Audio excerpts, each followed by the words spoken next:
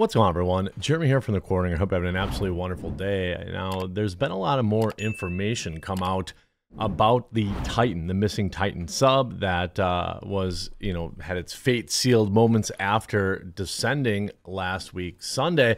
But some more curious decision making by their CEO, who appeared to be cash desperate, begging people to, in some cases at least allegedly, trying to bamboozle people into getting on that sub that we now know was doomed to fail. And then, according to many experts, or many opinions anyway, that it was not a if it was going to fail, it was a when is it going to fail, based on the structure and the design decisions that they had made on that sub and the amount of stress testing that was done or not done. Now we're also getting this version of the I missed my flight on September the 11th stories coming out of the sub, at least two now, I believe. But the one is that's gaining a lot of attention is Mr. Beast. Apparently, he was invited onto the ill-fated sub, and he had either not replied or declined to go. Mr. Beast says that he was almost on the Titan submersible that imploded while diving to the Titanic wreck. It's been a huge news stories, and celebrities have been weighing in on it. Earlier this week, Cardi B criticized the stepson for attending a Blink-182 concert. Don't really care. Adele also conducted an impromptu poll during one of her Vegas shows in which she quizzed the audience on whether they have taken a ride. YouTuber Mr. Beast recently shared a screenshot of a text on Twitter in which was allegedly invited to join the Titan on a journey late this month, which would have possibly been around the time of this fated expedition. There's a tweet that says here, from Mr. Beast. Again, when we get into more about the CEO, it will all make sense. So I'm going on to the Titanic in a submarine late this month. The team would be stoked to have you along. I'm sure you're also welcome to join. I don't know what's going on there. Maybe they said a later date. Mr. Beast has invited earlier this month to ride the Titanic submarine. I said no. Kind of scary that I could have been on it. Now, some people are saying, it's blue. That means it was never red or something like that. I don't know. But nonetheless, Mr. Beast, I don't think is a liar. And he also certainly doesn't need clout.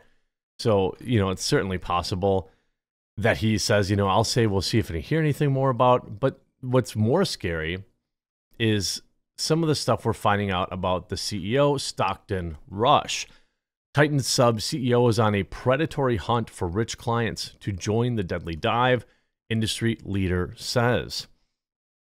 OceanGate CEO Stockton Rush was on a predatory hunt looking for wealthy clientele to support his costly deep-sea submersible trips to the Titanic, according to an industry expert. Rush, who was one of 5 passengers on the vessel when it suffered a catastrophic implosion, could be incredibly persuasive when it came to his dangerous diving missions, even somehow convincing French Titanic expert, president of the Triton submarines, he told the Times, quote, he could even convince someone who knew and understood the risks. It was really quite predatory. Leahy was one of his friends, told the Times.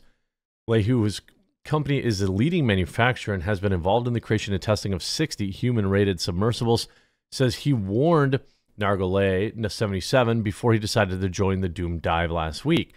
I told him in very candid terms why he shouldn't be out there. He understood. I believe PH thought in some way that being out there he could help these guys avoid something terrible, but instead he ended up in the middle of it. I told PH that going out there in some way sanctioned this operation. You're becoming an ambassador for this type of thing. People look at you and record and the life you lead and things, a record and life you lead, you've done, which is extraordinary. In some ways, you're legitimizing what OceanGate is doing. Now, there seems to be a lot of people, who in this community, most of us, we've never heard of OceanGate or, anything like that.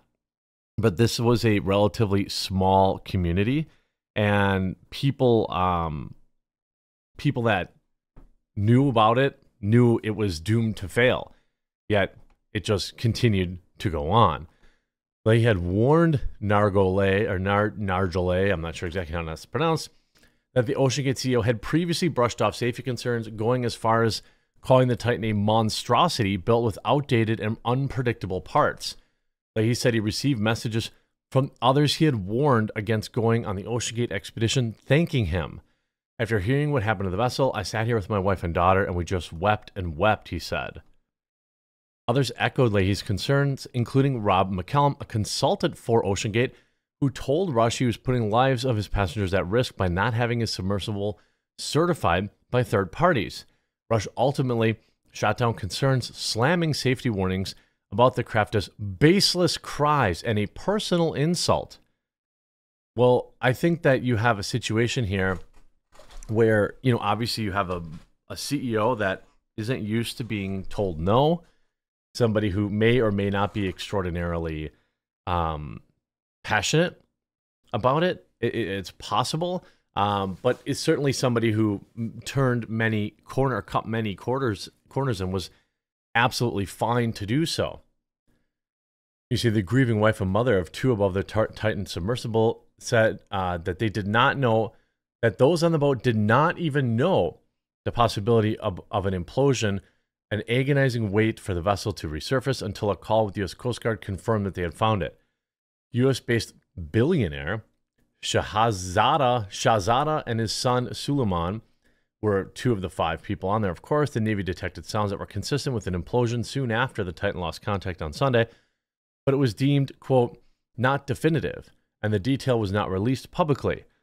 Well, until certain other news stories had run their course, according to some people, with the search and rescue mission continuing until debris was found. Wife and mother of Shahzada and Suleiman, Christine DeWood, has said that she believed she would initially be fine when they lost communication, but she lost hope after 96 hours, followed by a call from the U.S. Coast Guard, which confirmed that the debris had been found.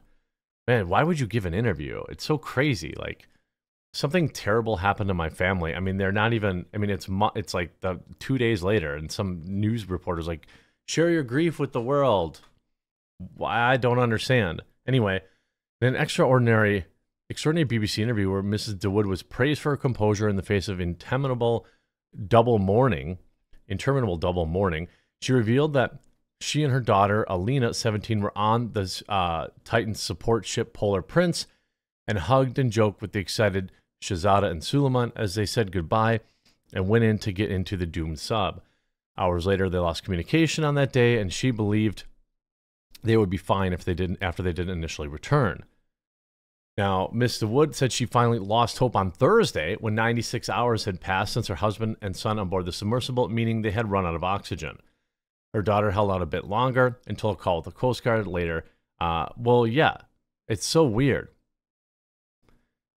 She was, of course, supposed to be on it as well. They tried to remain hopeful. And, it's interesting how you can kind of convince yourself of, impossible odds, because it does seem like it happens all the time.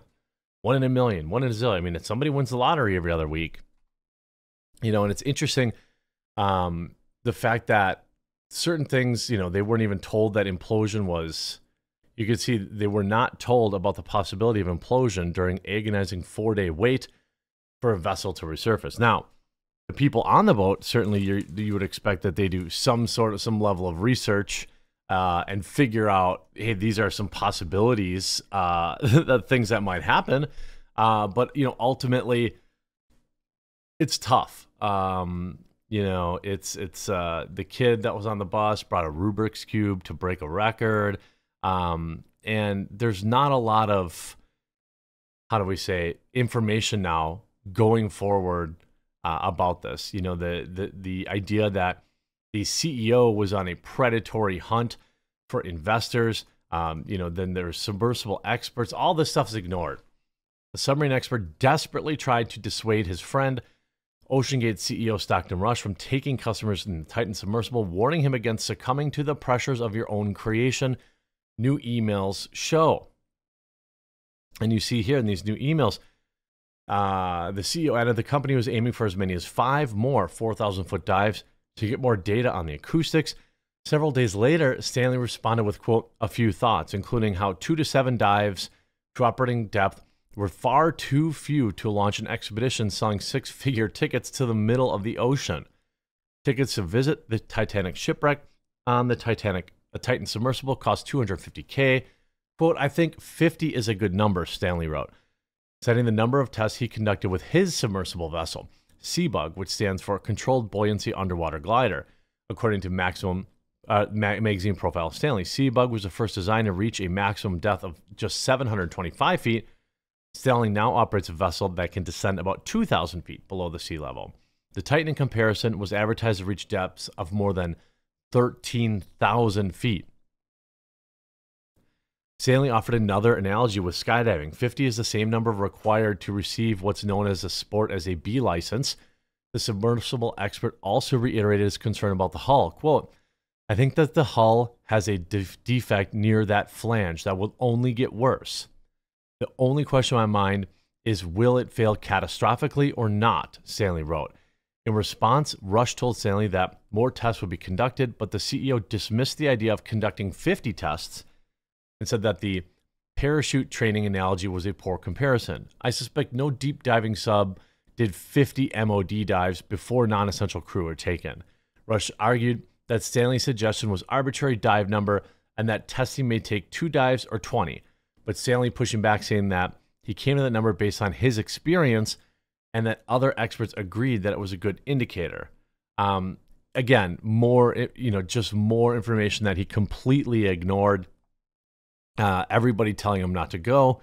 I suspect massive lawsuits in the near future, but I don't know who's even left and what money you might even be able to get from them. I hope you were informed by this video. If you were, please do leave a like on it and subscribe down below, and we'll talk to you again real soon.